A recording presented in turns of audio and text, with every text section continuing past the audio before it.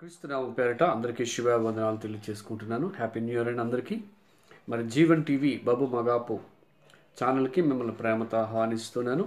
ఈరోజు ఒక కౌంటర్ వీడియోతో మీ మధ్యకి వచ్చాను. ఈ కౌంటర్ వీడియో ఏంటంటే, మరి బ్రదర్ ట్రూత్ ఛానల్ సుభాని ఒక వీడియో మా మీద జాన్కుయ్య బ్రదర్ మీద పెట్టారు. సో దాని కౌంటర్గా మీ మధ్యకు ఈ వీడియో నేను చేస్తున్నాను. సో సుభాని బ్రదర్కి థ్యాంక్ యూ. మీరు మా మధ్య మంచి కామెడీ వీడియో పెట్టారు, ఒక కామెడీ వీడియో. అందులో మీరు నన్ను చాలా హైలైట్ చేశారు. ఏంటంటే తప్పించుకోవడానికి అని ఒక విషయాన్ని చూపించారు. చాలా థ్యాంక్స్ బ్రదర్. ఖురాన్ అనుకోండి, దానికి అరబిక్ అవసరమేమో. అది నేను ఆపలేదు కదా. నేను అనుకోవడం ఏంటంటే, అది అరబిక్ కన్నా సంస్కృతం అన్న తప్పించుకోవడానికి ఎవరు మీరు చాలా మంచివారు. ఎందుకంటే అదర్ ఫెయిత్లో మీరు ఉన్నప్పటికీ కూడా సో మమ్మల్ని ఫాలో అవుతూ, మా ఛానల్ ఫాలో అవుతూ, మరి మా వీడియోస్ని follow అవుతున్నందుకు thank you very much. మీకు, మీ ముస్లిం ప్రపంచానికి అదే రీతిగా మరి మీ ఏదైతే మీరు వీడియో చేస్తారో అది బెటర్ రాఘవ్ గారు అని ఒక ఆయన శివశక్తి ఆయన కూడా పెట్టాడు. అంటే శివశక్తి వాళ్ళు కూడా మా వీడియోస్ని ఫాలో అవుతున్నారు. Thank you very much. So నేను అందుకని ఇట్స్ అ కామెడీ వీడియో. ఎందుకంటే మీరు ఆ వీడియోలో ప్రవీణ్ గారిని టార్గెట్ చేసి మాట్లాడారు. మీకు ఆల్రెడీ టార్గెట్ ఉందండి. ఎందుకంటే ప్రవీణ్ పగడాల గారు ఒరిజినల్ మూలం ఉంది, ఆ మూలం గురించి వివరించే ప్రక్రియలు అని అలా చెప్పారు. ఇక్కడ ఒక విషయం ఏంటంటే అండి, మీరైతే మూలము అంటారు. మీకు అరబ్ మూలం అయితే మీరు డిబేట్ అరబ్లో చేస్తారా, తెలుగులో చేస్తారా, ఇంగ్లీష్లో చేస్తారా? మీరు ఇమాములు అందరూ కలిసి ఖురాను అరబ్లో బోధిస్తారా అండి? అరబ్ నుంచి తెలుగు బోధిస్తారా? అరబ్ ట్రాన్స్లేషన్ తెలుగు బోధిస్తారు, అంతే కదా. ఒకవేళ అరబ్ మెయిన్ అయినప్పుడు తెలుగు ట్రాన్స్లేషన్ అవసరం లేదు. ఎందుకంటే మీ గ్రంథాలలో ఇప్పటి వరకు కూడా మీ గ్రంథాలలో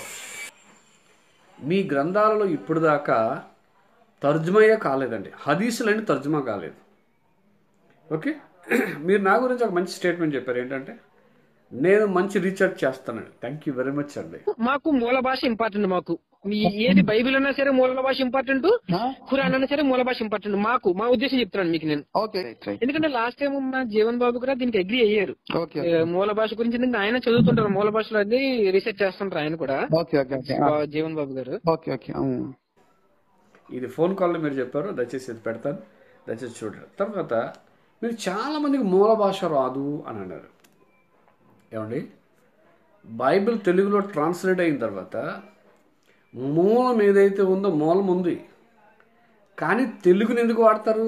తెలుగు ఖురాన్ ఎందుకు వాడతారు? చదువుకోవడానికి. తెలుగు వాళ్ళందరికీ అరబిక్ రాదు, ముస్లిమ్స్ అందరికీ అరబిక్ రాదు. అరబిక్ రాకే మీరేం చేస్తారు? తప్పించుకోవడానికి అరబిక్ మూలం అండి, సంస్కృత మూలం అండి అన్నారు. ఖురాన్ అనుకోండి, దానికి అరబిక్ అవసరమేమో. అది నేను ఆపలేదు కదా. నేను అనుకోవడం ఏంటంటే, అది అరబిక్ కన్నా సంస్కృతం అన్న తప్పించుకోవడానికి బాగా కాలుంటుందండి. మా వీడియో బాగా కాలిపోయింది మీకే. ఓకే, అయితే ఈ బ్రదర్ అదర్ రిలీజియన్లో ఉన్నాడు కాబట్టి సో మా వీడియోస్ ఇతనికి కామెడీగానే ఉంటాయి. ఎందుకంటే ఈ బ్రదరు ఎప్పుడు ప్రవీణ్ పగడాల్ గారు దొరుకుతారా, లేదా క్రైస్తవ సోదరులు దొరుకుతారా, వీడియో పెట్టుకుందామని వీళ్ళ ఛానల్లో చేసుకోవడానికి వీళ్ళు చేసే ప్రయత్నాలు ఇవన్నీ. అంతే తప్ప వీళ్ళ దగ్గర యథార్థం అనేది ఉండదు, సబ్జెక్ట్ ఉండదు. ఎందుకు సబ్జెక్ట్ ఉండదని అన్నానంటే, వీళ్ళు మీకు ఒక వీడియో చూపిస్తాను చూడండి. ఇది దీదాత్. ఇప్పుడు ప్రవీణ్ పగడాల్ గారు మమ్మల్ని టార్గెట్ చేసి ఇద్దరిని వేరు భావాలని చెప్పాడు. ఇప్పుడు ముస్లిం సోదరుల్లో కూడా ఎలాంటి కొలమానం ఉపయోగిస్తే ఎలా ఉంటుందని నేను చూపిస్తున్నాను చూడండి. దీదాత్ గారు ఏమన్నారంటే, మీకు క్లిప్పింగ్ పెడతాను చూడండి. ఆ క్లిప్పింగ్లో See, the Christians, they say, and I will deal with it if I have the time, they say the Quran is forged. It is copied from the Jews and the Christians. చూశారు కదండి, ఏమంటున్నారు దీదాత్ గారు? చాలామంది ఏమనుకుంటారంటే, మరి ఖురాన్ యూదులకి క్రైస్తవులకి ఇవ్వబడింది అని అంటారు. అది కరెక్ట్ కాదని ఆయన చెప్తున్నాడు. మరి సుబానీ ఏం చెప్తున్నాడు ఒకసారి విందాం. ఈ సుబానీ ఏం చెప్తున్నాడు విందాం. ఎక్కడుంది చెప్పండి, ఖురాన్ లో ఒకటి పెట్టండి. ఉన్నాయని చెప్పడం ఒకటి పెట్టండి. నా ఖురాన్ నుంచి ఎక్కడుందో ఉన్నాయని చెప్తున్నారు కదా మీరు. ఎక్కడుందో వాక్యం ఖురాన్ లో పెట్టండి ఉందని చెప్పడానికి? అవతరింప చేసామని చెప్పారు తప్ప ఉన్నాయని చెప్పలేదు అక్కడ ఖురాన్ లో. ఎక్కడ అవతరింప చేసామంటే అర్థం ఏంటి బ్రదర్? అవును, ఆ కాల ప్రోగ్రాంలు ఎవరికి ఇవ్వబడిందండి? యూదులకి, ఆ కాలపు క్రైస్తవులకి ఇవ్వబడింది. సుబానీ ఏం చెప్తున్నాడు? పూర్వ గ్రంథాలట యూదులకి క్రైస్తవులకి ఇవ్వబడ్డాయి అంటున్నాడు. అంటే దేదాత్ గారి స్టేట్మెంట్ తప్పని ఈయన యాక్సెప్ట్ చేశాడు ఫోన్ కాల్లో. అంతే కదండి, దేదాత్ గారి స్టేట్మెంట్ తప్పు, దేదాత్ గారి డిబేట్స్ తప్పు. అంటే ఖురాన్ ఎలా వచ్చింది అని మనం ఆలోచన చేస్తే, దేదాత్ గారి ప్రకారంగా అయితే దాని అంతా వచ్చేసింది.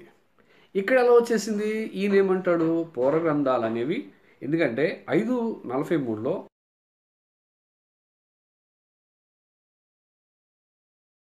పూర్వ గ్రంథాలు ఉన్నవి అని అంటూ మహమ్మద్ గారి గురించి ఏం చెప్తున్నారంటే, నిన్ను వాళ్ళు ప్రవక్తగా న్యాయ నిర్ణేతగా చేసుకోరు. ఎందుకంటే వాళ్ళ దగ్గర తౌరాతు ఉంది. తౌరాత్ ఎవరి దగ్గర ఉంది? యూదుల దగ్గర ఉంది. మరి యూదుల దగ్గర ఉన్నదని దేదాత్ గారు ఒప్పుకుంటారు? ఒప్పుకోలేదు. అక్కడ ఈయన ఒప్పుకున్నాడు, సుబానీ ఒప్పుకున్నాడు. అంటే అర్థం ఏంటంటే, వాళ్ళకి అరబిక్ మూలమైనప్పుడు, ఈయనకి అరబిక్ మూలమైనప్పుడు, ఈయన పూర్వ గ్రంథాలు యూదులకి క్రైస్తవులకి ఇచ్చాడని అరబ్లో చెప్పారా? లేకపోతే దేదాత్ గారు అరబ్లో దేదాత్ గారు పూర్వ గ్రంథాలు క్రైస్తవులకి యూదులకి ఇవ్వలేదు అరబ్లో ఏమైనా రాయబడి ఉందా? తర్జుమా పెట్టండి సార్, తెలుసుకుంటాం. ఎందుకంటే మీలో మీకే క్లారిటీ లేదు. ఎందుకు క్లారిటీ లేదు? ఆయన పూర్వ గ్రంథాలు యూదులకి క్రైస్తవులకి ఇవ్వలేదు అంటాడు. మీరేమంటారు? పూర్వ గ్రంథాలు యూదులకి క్రైస్తవులకి ఇచ్చారంటారు.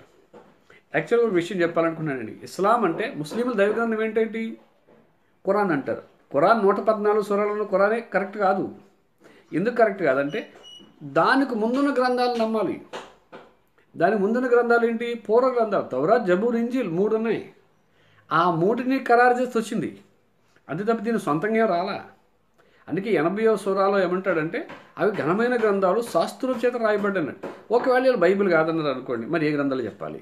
లేదా టాల్మడ్ అన్నారు అనుకోండి, ఎంటైర్ ఖురాన్ డిఫరెంట్. లేదంటే బైబిల్ అన్నారు అనుకోండి, ఖురాన్ కంటే డిఫరెంట్. మీరు మూల భాషకి వెళ్ళండి, ఏ భాషకి వెళ్ళండి. మరి ఇప్పుడు పూర్వ గ్రంథాలు అరబ్ భాషలో ఉన్నాయా? అరబ్ భాషలో లిఖితమై ఉన్నాయా? ఉంటే చూపించండి, తెలుసుకుంటాం. ఇక్కడ ఒక విషయం ఏంటంటే అండి, వీళ్ళు యాక్చువల్గా ఖురాన్ ముస్లింల దైవ గ్రంథం ఏంటి అంటే ఖురాన్ అంటారు. కానీ ఖురాన్ కంటే ముందు 3 గ్రంథాలు ఉన్నాయి. తౌరాత్, జబూర్, ఇంజిల్ 3 + 1 ఖురాన్ 4 ఉన్నాయండి. ఇవి కాక మీరు ఎవరైనా సున్నత ఎక్కడ ఉంది అని అడిగారు అనుకోండి, పూర్వ గ్రంథాల్లో ఉందన్నాడు. పూర్వ గ్రంథాలు ఉన్నాయంటే లేవు. పూర్వ గ్రంథాలు లేవు. ఓకే, ఖురాన్లో ఉందా? లేదు. మరి ఇందులోనే హదీసుల్లో ఉన్నాయి. ఎన్ని ఉన్నాయి వాళ్ళకి తెలియదండి. వీళ్ళు 6 నమ్ముతారండి. 6 + 4 10 గ్రంథాలు కలిసి ముస్లింల ఇస్లాముల గ్రంథం. ఈ 10 కూడా మూల భాషలు ఉన్నాయా? ఈ 10 తర్జుమాలు ఉన్నాయా? డీకోడ్ చేయబడ్డాయా? ఏమీ లేవు. అవి తప్పించుకోవడానికి ఏం చేస్తున్నారంటే మూల భాష. శ్రోతలారా, మీరు ఒకటి గమనించండి, ఏంటంటే ఖురాన్ ఒకటే దైవ గ్రంథం కాదు, ఖురాన్కి లింక్ ఉన్నాయి.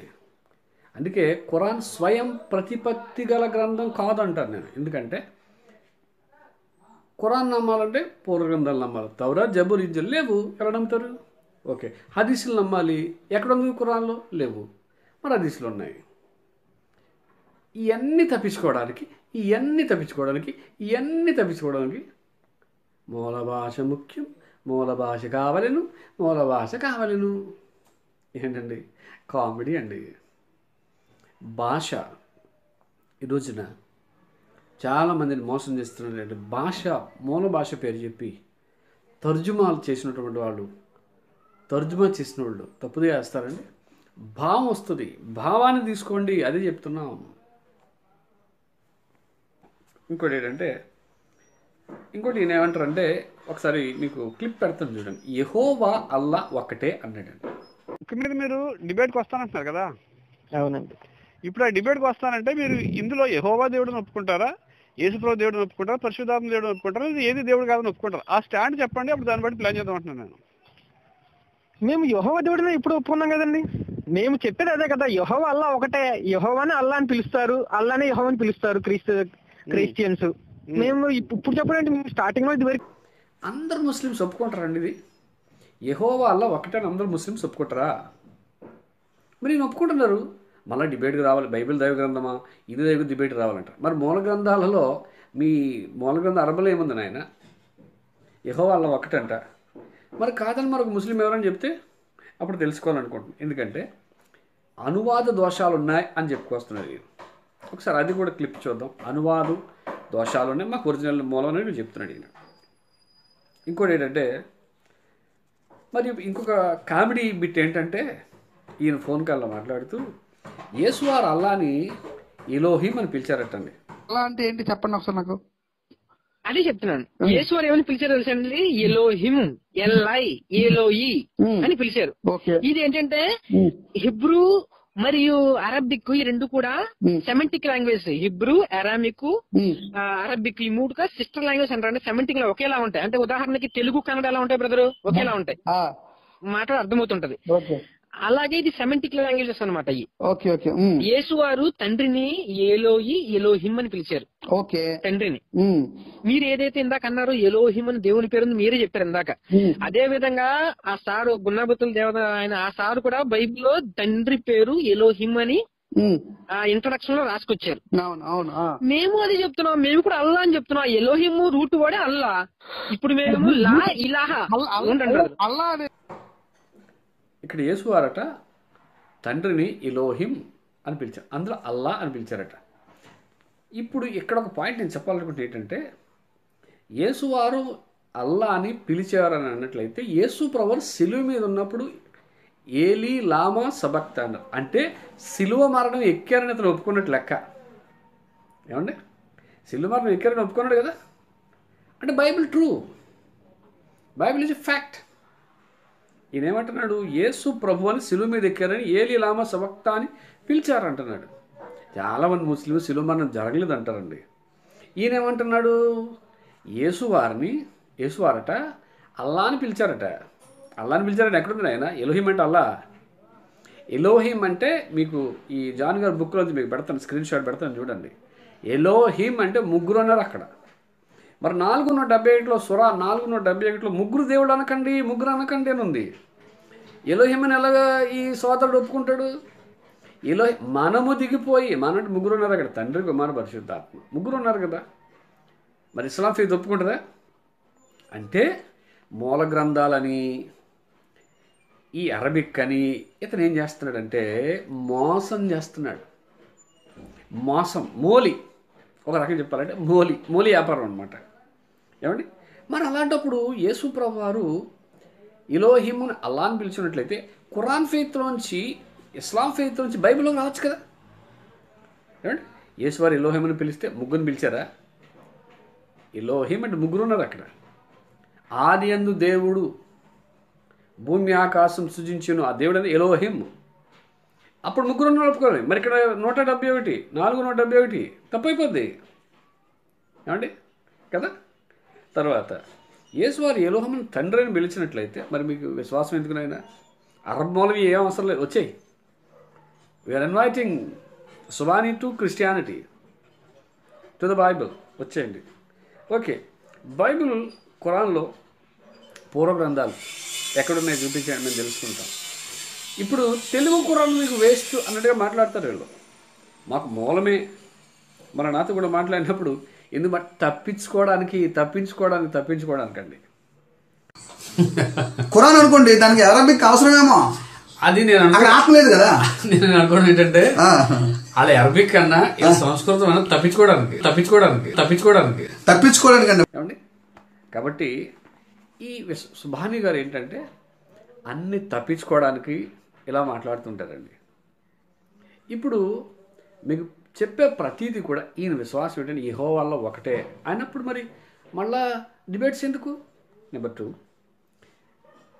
ఇప్పుడు తెలుగు ఖురాన్ తప్పైతే తెలుగు బైబిల్ తప్పైతే ఓన్లీ మూల ప్రతులు మనందరూ హిబ్రూలోనూ అరమైక్లోనూ మాట్లాడుకోవాలి. అరబైక్లోనే మనం అన్నీ అరబ్లో ఈ సుబాని అన్న అతను డిబేట్ చేస్తాడా?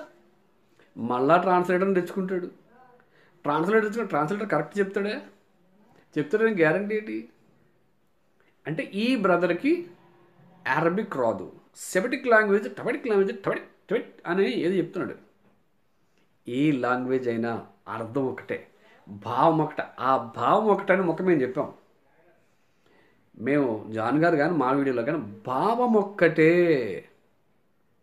మీకు ఒక ఉదాహరణ చూపిస్తాం. సూర 2:65లో మీకు అరబ్ ట్రాన్స్లేషన్ అరబ్ ఖురాన్లో ఏముంటుందంటే సబ్ అని ఉంటుంది, ఇంగ్లీష్ బైబిల్లో సబాత్ అని ఉంటుంది, తెలుగులో శనివారం అంటుంది. మరి మారిపోయింది కదండి. సబ్ అంటే ఏంటి, సబ్బాత్ అంటే ఏంటి, శనివారం అంటే ఏంటి? సబ్బాత్ ఆరాధన శనివారం చేస్తారు, అక్కడ భావం ఒకటే వచ్చింది కదా. మరి తెలుగులో సబ్బాత్ ఆరాధన ఎందుకు రాలేదు? అక్కడ ఏంటంటే యూదుల ఆచారం సబ్బాత్ దినను ఎవడైతే చేయడో వాడు కోతులు అయిపోయాడని చెప్పాడంట. దొరికిపోతామని వీళ్ళు ఏం చేశారు, ఇంగ్లీషులో సబ్బాత్ అని రాశారు, తెలుగులో శనివారం అతిక్రమించడం ఏంటి? ఇక్కడ ఒక లాజిక్ ఏంటంటే ముస్లిమ్స్ యాక్చువల్గా ఏంటంటే సబ్బాత్ పాటించాలండి సూర 2:65 ప్రకారం. వాళ్ళు ఏమంటారంటే చేపలు పట్టడానికి చేపలు వచ్చేసింది పట్టకూడదండి, అలా వెళ్ళొద్దని చెప్పాడండి.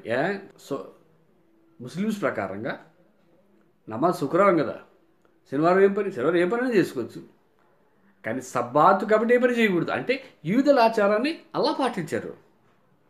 మీరు అరబ్ ట్రాన్స్లేషన్కి వెళ్ళండి, సెమిటిక్లకు దేనికైనా వెళ్ళండి, ఇక్కడ సబ్బాత్ ఆరాధన అనేది ఉంది అని చెప్పడానికి ఎక్కడ చెప్పాడు? శనివారం అన్నా సబ్బాత్ ఆరాధన శనివారం, మరి శనివారం ఆరాధన మీరు ఎందుకు చేయరు?